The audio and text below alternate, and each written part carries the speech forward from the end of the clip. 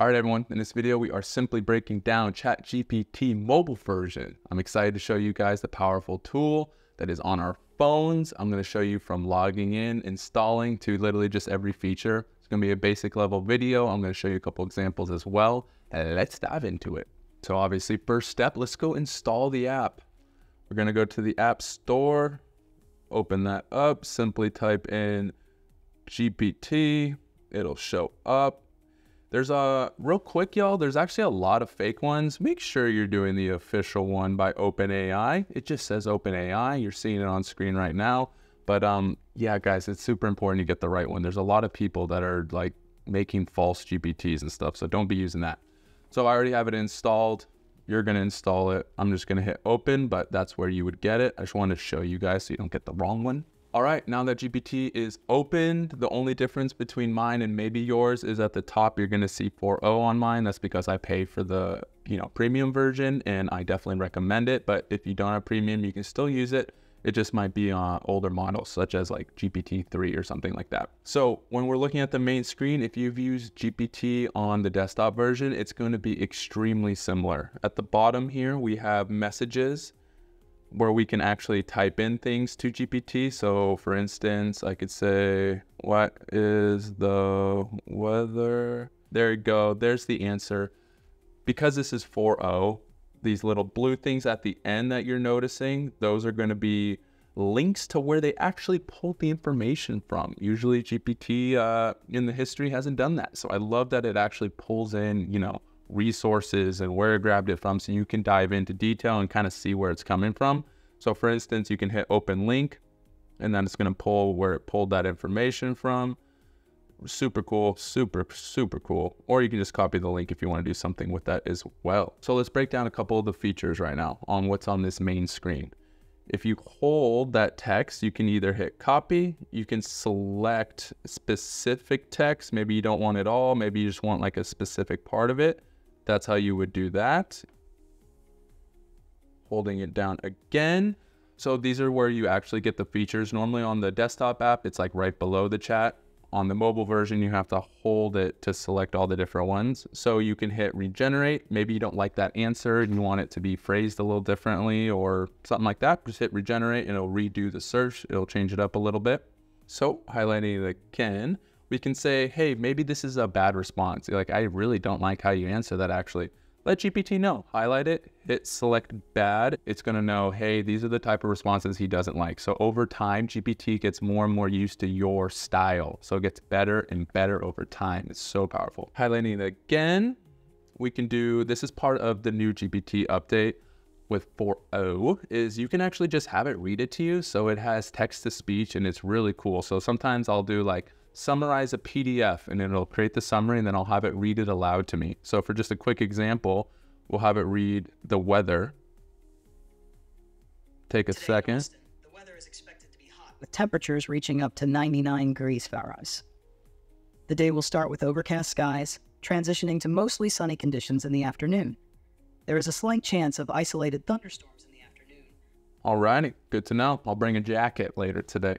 But that feature is just so far. I'm ADHD. I like to hear things. I listen to audiobooks. I don't really read much. So I love the idea of getting all these different notes and then just having it read it to me while I'm making something or doing something else. Super powerful. Highlighting it again. At the bottom, you can also choose what model you want it to write with. So maybe, hey, GPT 4.0 didn't do it for you. You want to switch it up. You could say, I want GPT 4 or 3.5, the older version, to do it. But yeah, just rewrite it based on the older LLMs. I would just assume you should always be sticking to the newest one. But hey, if you want to change it up, there's that. All right, so moving down, we got a couple things. So obviously you can type in the chat right here, but this little microphone to the right, not the farthest one, the microphone, not the headphone, you can click that and talk. So, hey, GPT, I also want you to find out the weather for San Francisco. Hit play, it'll automatically transcribe that. It leaves it in the checkbox when you use this one, so then you can make any edits or whatnot. Then you can send it, and it'll answer that as well. All right, moving over to the right of that, you're gonna see the headphones. This is my new favorite feature with the 4.0 update, and they have it on all the different platforms. But what this allows you to do is talk to it interactively. You can go back and forth with the LLM. So you can talk about a chat that's already started. So like, for instance, this chat's already started, but I can still talk to it and go back and forth, or you could do something new. For instance, hey GPT, how are you today? I was wondering if you can tell me the weather for Austin, Texas.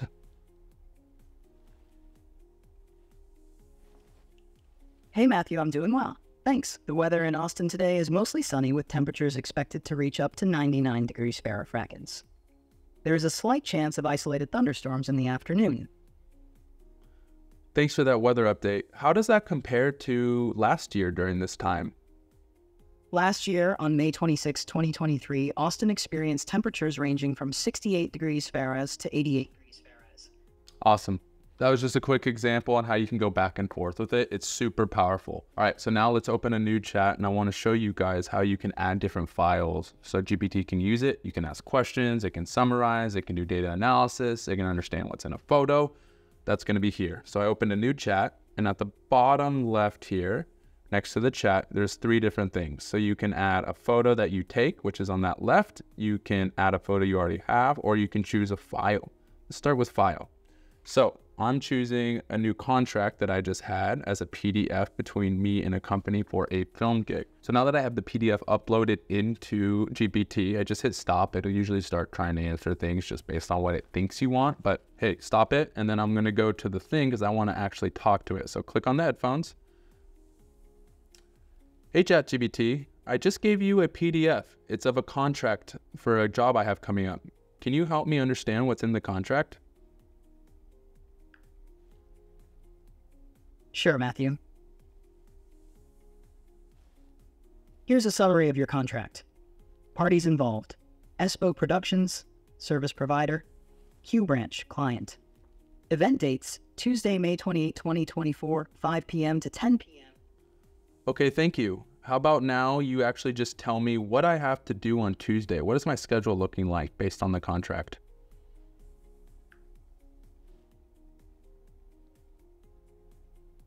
Based on the contract, your schedule for Tuesday, May 28, 2024 is as follows.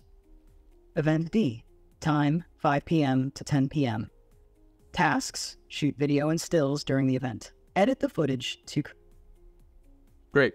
So that was just a quick example on how you can start to talk between it. There's multiple different ways to talk between the PDF. So like I said, you can text, you can just ask questions manually, or you can talk to it interactively now. That's so cool. I love that. So now that I've exited the chat, if you scroll up, you're going to see everything that we just discussed between me and GPT. So it's all in written form. So even though I cut it off early, it still has its full response here. So it has a breakdown of when the event is, when I'm going to be filming, what is required of me, all from that PDF. It's a very, very, very powerful tool. So let's go into another example. So if I go over here and I hit take a photo, allow it to have access to your photos. And what I'm going to do is I got this plant and I don't know what it is. I'm going to take a picture of that plant. I'm going to say next. I'm going to say, what plant is this? GPT is going to be able to analyze that photo that I just gave it and took with my phone. And like I said, you can choose from other photos that you already had as well. And then it's going to tell you. So this is a pothos, and it nailed it. So just from that simple photo, it was nothing crazy. I even got like a surfboard in there, and it's all over the place. It's able to pick it up. There's many use cases for this. We're going to dive into so many more examples. But like recently, I actually just took a picture of like a really complicated parking sign downtown Austin, where I was like, I did not know if I could park there or not. So I took a photo of it and said, hey, it's, Tuesday at 12 o'clock. Can I actually park here? And it goes, yes, you can. If it was Wednesday, no, you couldn't. But because today's Tuesday, there's no cleaners. Here you go. Some really cool use cases with that. So let's move on to some of the last features on the mobile app and just in GPT in general. So you may have been wondering, can I use my GPTs and all that kind of stuff? Absolutely. So if you click on the top left, there's those buttons. You're going to see first all your GPTs. The first one is just classic ChatGPT. So maybe you're already working on one of them and you want to go back. You can just click on the normal ChatGPT. But then you can also click on all the different customized ones that you got. So for instance, maybe I want to use my workout one. I can talk to Goggins, open that and say like, what is my workout. And these are all custom GPTs that I have. We have links to them in our school if you want them, and I'm going to be adding a bunch of free ones as well. I'm not going to dive too much into GPTs and how they work, but it's a customized LLM pretty much that's tailored to what you want it to be tailored towards. So for instance, this one's all about working out, building schedules based on my inputs, and I made him sound like David Goggins, which is kind of fun. I'll have more videos going into this soon. Promise. And then also, if you keep scrolling down, you're going to be able to explore all the GPTs. So this will take you to the store. So maybe, you don't want to build your own GPT and you have a use case in mind. Just try searching in the store. There's probably one person that's made it already, and you could just start to use theirs to make it all quicker. I like to make my own because everything I do is tailored to what I want it to do. But there's some really good ones out there. Going back, this is where you're also just going to see the rest of your history. So these are all the different threads I've had. What's really cool is it syncs between your phone, the mobile browser version, and then even the desktop version. So your same threads will be everywhere. So oftentimes I'm, making notes, doing different things on my computer where I have all my monitors and I can copy and paste really easily. But then sometimes, I'm on the go. So I can use GPT on the go, but then I have access to everything I've already done. So I'm pulling up notes or adding on to other notes. You can do that all on the go, which is super cool. And I can bring up any of these. And then at the bottom, that's where you're going to see your face, and you have all the different settings that you want to use here. That has access to your email, subscriptions, all that kind of good stuff. And you can change languages, etc., etc. I'm not going to dive too much into the settings. They're pretty self-explanatory. Yeah. With that being said, y'all, this mobile version is getting so good. It really does have all the abilities of the desktop app. So anything you've ever been able to do on the desktop is now available on the mobile. Having this in your pocket, being able to travel anywhere is so important and so valuable. I absolutely love the mobile version. It works well. It's seamless. It's only getting better and better. I absolutely recommend you all doing it. All right, with that being said, that's pretty much the rundown on the UI for the mobile version. So I showed you all the different features, how to use it. If you've been using ChatGPT before, you're already very familiar. It's just done on the mobile. It's so good. Now you have the power of GPT everywhere you go. Use it. Get used to it. Enjoy it. Love it. So if you want access to our school, link in the description. That's where we have our GPTs and our prompts and much more education. Love to see you there. If not, just subscribe. We got a bunch more information coming to our YouTube channel as well. So, hey, that's awesome.